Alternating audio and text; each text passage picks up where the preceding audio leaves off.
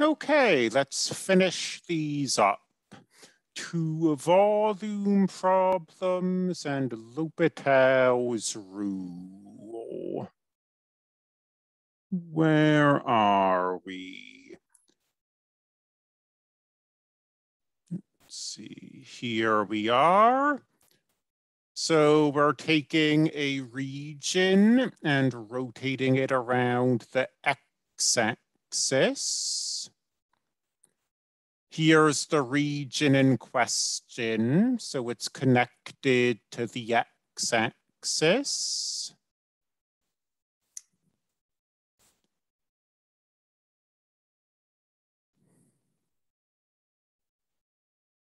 Here's the radius.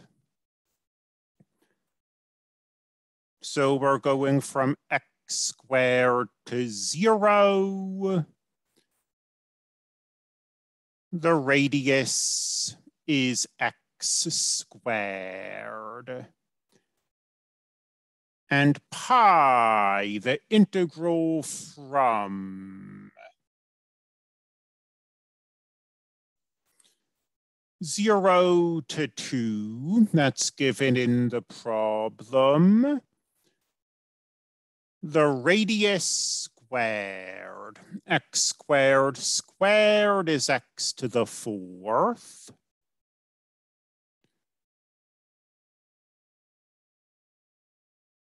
We can anti-differentiate. Let me see, stick 0 in, we get 0, 2, 2, 4, 8, 16, 32.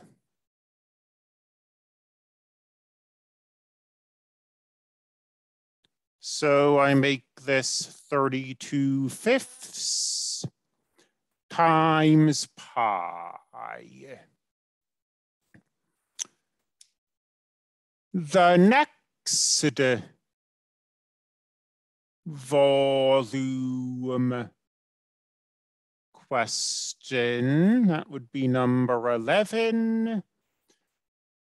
Y equals x squared plus 1, and y equals negative x plus 3. So you see, here's the region between these two curves. And I could, by the way, I could even, let's see, x squared plus 1 is less than y is less than negative x plus 3. So here's the region, and you see we are rotating it around this line, y equals 0, that is not connected to the region. And this is where the washer method shows up.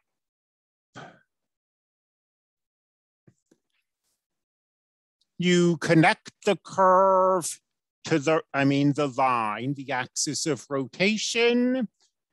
You draw a line until you hit the region. That's your inner radius.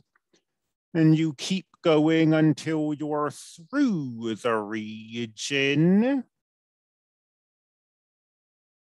And that's your outer radius.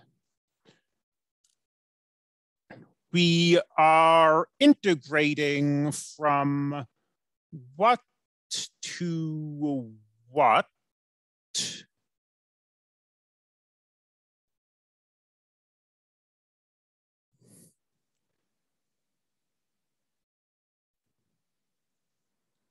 From -2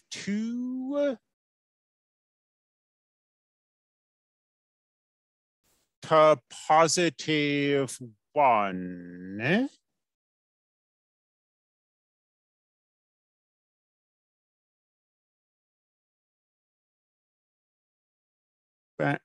to the document camera, the outer radius squared. Okay, this is y equals 0. This is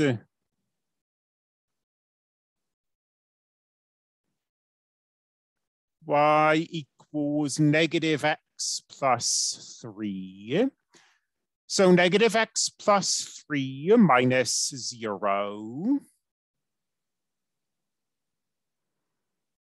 Outer radius squared minus, this is x squared plus 1. So x squared plus 1 minus 0. The outer radius squared minus the inner radius squared. And this is going to be kind of tedious, but FOIL this. X squared minus 6x plus 9 minus, this is x to the 4th plus 2x squared minus 1. So minus x to the 4th minus 2x squared minus 1.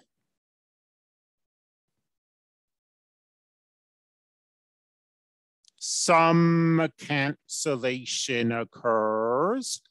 X squared minus 2x squared, negative x squared minus 6x plus 8 minus x to the 4th. And then you can finish this up. It's going to be kind of tedious, but hopefully these antiderivatives are all straightforward. And you plug in -2 and 1 and subtract.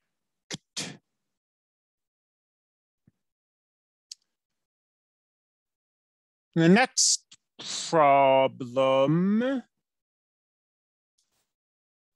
is L'Hopital's rule. So 12A and 12B. I'm not trying to trick anyone, but there's a reason there's an A and a B. Let me copy these both down.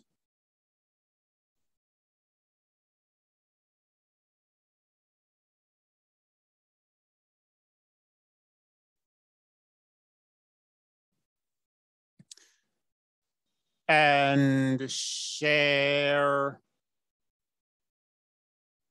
my notebook. Okay. Everything here is continuous. So to investigate limits, we can just plug 0 in. The cosine of 0 is 1. 1 minus 1. 0 squared. This is an indeterminate form, 0 divided by 0. We apply L'Hopital's rule. So the derivative of 1 is 0. The derivative of the cosine is the negative sign. In the denominator, the derivative of x squared is 2x. Once again, these are continuous. to investigate the limit, we just let x be 0. Now the sign of 0 is 0. 2 times 0 is 0. This is still an indeterminate form, but no longer. Now, when we let x be 0, the cosine of 0 is 1, and we have 1 over 2. 12b. The trick here, and again, it's not like I'm really trying to trick people, but as x goes to 0, the natural log goes to negative infinity. And negative infinity over 0 is not an indeterminate form. The denominator going to 0 makes a fraction big. The numerator going to infinity makes a fraction big. So these things aren't fighting each other. They're both causing the fraction to go to infinity, and this limit simply doesn't exist.